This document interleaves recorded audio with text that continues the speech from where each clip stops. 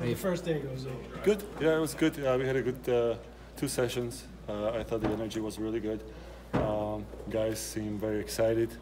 We did a lot of good drills, going back to the routine that we were kind of used to last season, going over some drills that are in the structure of our systems, some battle drills. So yeah, I thought it was a good first day.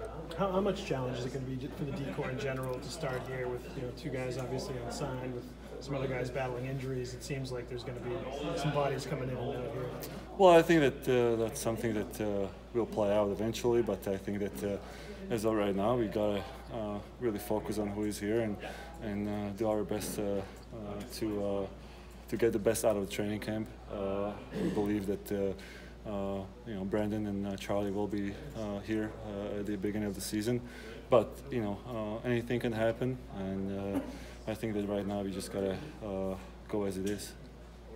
Any clarity for you as far as how you're going to handle it coming back from the surgeries, and how you're going to handle camp? So right now I'm basically part of all of the drills. I don't think I'll be playing first few games. That's probably something that we have to talk about. What's going to be after, and I think that with the less games than in previous years, definitely. I think most of guys that played all the way to the finals won't see probably many of those games. So, but again, it's something that coaching staff and management has to decide. See, when you say missing some of the early games, are you talking about exhibition or regular season? Exhibition. Exhibition. Yeah. You think you'll be ready to go by regular season? I believe so. As of right now, I think that it feels pretty good. I'm looking forward to again tomorrow and next day, and my goal is to keep getting stronger and feeling better. I imagine you had to alter what you did in the off season because of the surgery stuff. Yeah, of course. I mean, you have few procedures done, so whether I liked it or not, I had to take some time off, and that definitely, with the extended time that we were playing, pushed me all the way to almost mid-July. So definitely it was a shorter off season. Yeah. Because typically, what you've said in the years past is you alter things anyway. Yeah, I do, but also I like to get going right away, and which in this case or this summer was not obviously possible. Bruce the other day when they announced his extension there, he was just talking about how important you and Bergie were to him when he got hired midway through the season, and just making that transition easier. Can you just think back to that and what that period was like for you guys? Oh, I think that it's never easy to get that position, the job in the midpoint of the season.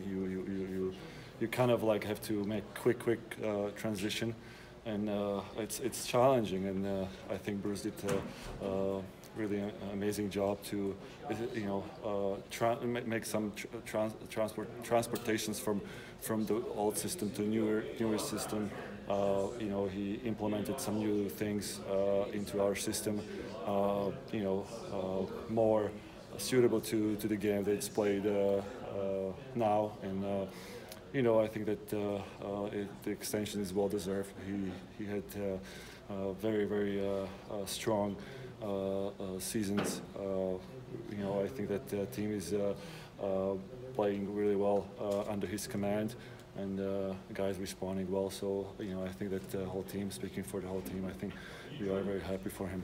How good has that relationship been between you and him, and then sort of you and Bergie and those guys sort of passing it down to the younger guys, sort of as a conduit, so to speak? Well, I think the communication is the key. You got to have an open lines, and you got to be always willing to listen, and at the same time be very clear what you expect from the team, from certain players. But I think that in any kind of relationship, I think that you have to be able to communicate, respect each other, and be on the same mission. And I think that's always been key on this team. How's the hitting game changed in the back end, like in your time here? You know, you look at the guys who have led hits on back end. It's you, it's Sides, it's Boychuk. Is the speed game being ratcheted up change that? I think that there is still room to make hits and make you know the physical part or you know big part of the game. But I think that always or you know lately or last few years the puck is the key. You know, I think you gotta play the puck first. I mean, play it to move it. It's always nice to finish checks and make a big splash hits. But I think to be able to prevent the pass going through you or stopping the play with your stick, having your stick on other guy's stick, I think it's more effective or valuable in these new games than going out there, making a big hit, but the puck still goes through, and then somebody else picks it up and makes a play. So priority is stop the play. Yeah, priority now. It's just you know the puck is the key. I think that you know really it's hard to compare those times when guys were going and being told, hey, finish the check, finish the check. That's your job. Don't worry about the puck. Right. But now it's a little bit different. You know, you gotta play the puck first. I think it's the key. It's number one right now to play the puck, and then if there's room to add to that and finish the guy and make eliminate him with a good body position or finishing check, that's when you do it. But game is too fast now. Just be chasing hits and going all over the place, and the puck is just the fastest player out there. So you gotta take care of the puck first. Yeah. And the priority in terms of repossess it and move it. Possession, right? puck possession. Yeah. I mean, nobody wants to give it up. You know, once you have it, you wanna make a play. You wanna control and keep having the control of the game by having pucks on your sticks or basically putting the opposition in situations that are very tough to make plays or kind of low percentage of success going to the net or shots on net and so on. Do you miss the big smack? Last one for Z. Oh, of course, it's always fun to battle. It's it's been always part of my game. Right. That became your signature. There's always, like I said, there's always room. There's always